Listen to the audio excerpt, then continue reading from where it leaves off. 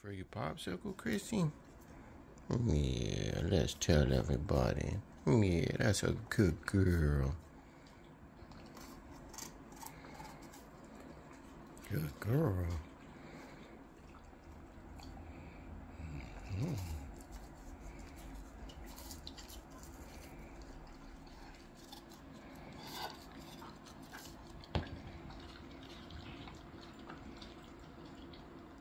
You want to tell everybody you got a new angel baby?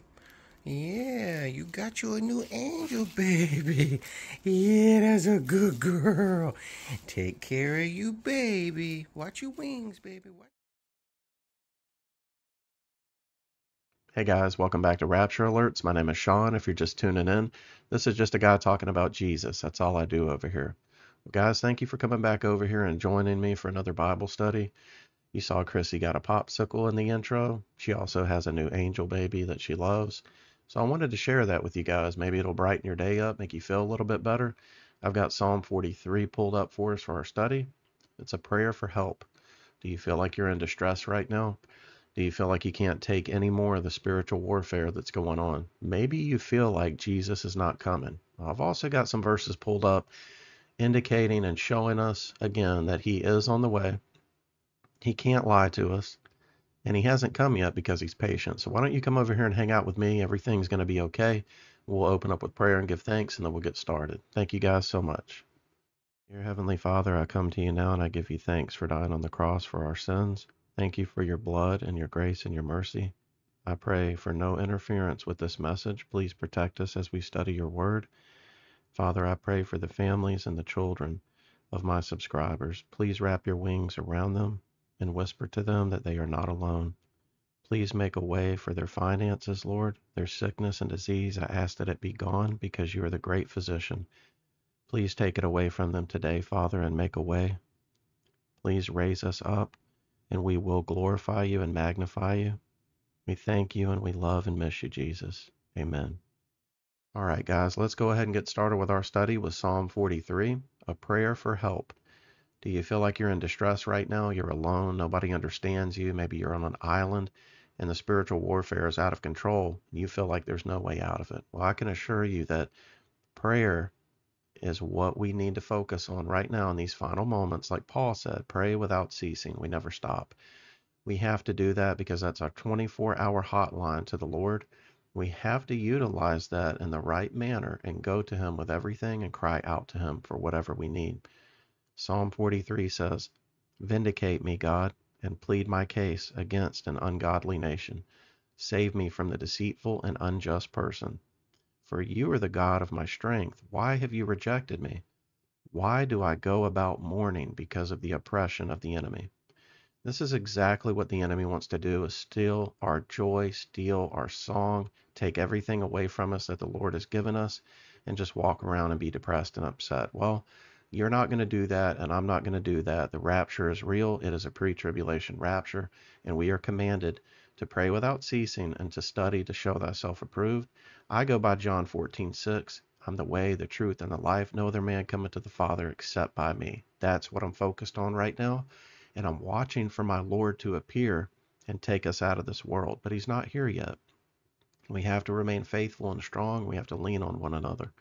Verse 3 says, "Send out your light and your truth. They shall lead me. They shall bring me to your holy hill and to your dwelling places.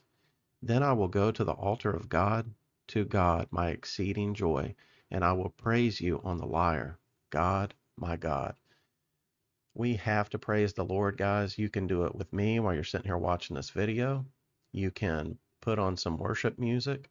You can sing silently to yourself. You can sing to the Lord. You don't have to be in a certain place to do that. And for anybody that doesn't know what a lyre is, it's a U-shaped instrument. And here's a couple of pictures of it if you've never actually seen one. So that's what that section is talking about right there. It's always good to praise the Lord in any manner that we can. Verse 5 says, "Why are you in despair, my soul? And why are you restless within me? Wait for God, for I will again praise him for the help of his presence, my God." All right, guys, come over here with me and we're going to take a look at these verses that are talking about the rapture. Now, a mocker and a naysayer, non-believer would definitely chime in right here and say, Sean, the word rapture is not in the Bible. I hear that quite a bit. So I've got something pulled up for us today. Instead of talking about it, I'm going to show you the Greek translation of rapture. It means harpazo, and that is defined as to snatch away or to seize. And I'm telling you, that's exactly what Jesus is about to do to his church. He's coming. He hasn't yet because he's patient. We have to remain obedient and be disciplined. Let's take a look at this verse together. 1 Thessalonians 1:10 says, "And to wait for his Son from heaven, whom he raised from the dead, Jesus, who delivers us from the wrath to come." Colossians 3:4 says, "When Christ, who is your life, appears, then you also will appear with him in glory." I don't need the word rapture to be in the Bible, guys. I believe what my King and my Lord and Savior, Jesus Christ, tells me and promises me. He is coming. We're not destined for wrath. Luke 12:40, it says, "You also must be ready, for the Son of Man is coming at an hour you do not expect." It's going to catch everybody off guard, especially a non-believer. It'll be like a thief in the night. Luke 21:36 says, "But stay awake at all times, praying that you may have strength to escape all these things that are going to take place and to stand before the Son of Man." Amen. Don't you want to look at the Lord and have him say, "Well done, my good and faithful servant. You fought the good fight." That's what we're all striving for. 1 Thessalonians 5:3, "While people are saying there is peace and security, then sudden destruction will come upon them as labor pains come upon a pregnant woman, and they will not escape." Guys, you already saw the video that we did, the King of Jordan standing next to the ice cream man at the podium, and what's coming out of their mouths: peace and safety, and peace and security, and peace and safety. So we have seen this many times. I believe that to be another precursor because nobody knows when that day is, but we are all patiently and eagerly waiting for it, and we believe. Luke 17:34, "I tell you, in that night there will be two in one bed, one will be taken and the other left." It's going to happen, guys. Not everybody is saved.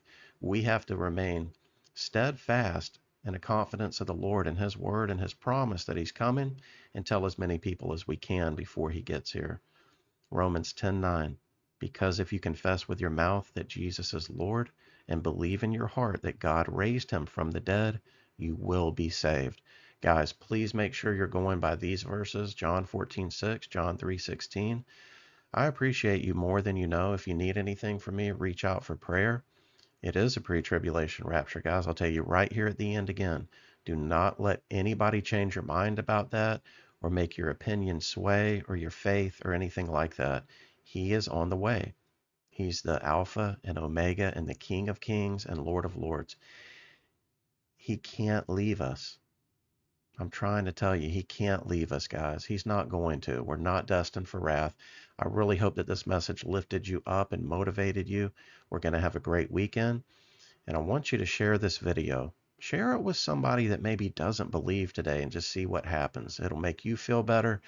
The Lord will see what you're doing, and you'll have a little bit more peace of mind knowing that you did the right thing. It doesn't matter what people say about you or me. What matters is that Jesus made a promise to us, and he is about to fulfill that promise, guys. I love you. I miss you. I'm praying for you. If the rapture isn't right now, a few moments from now, or even tonight, just do what we always say over here. You keep looking up, and we'll see you up top.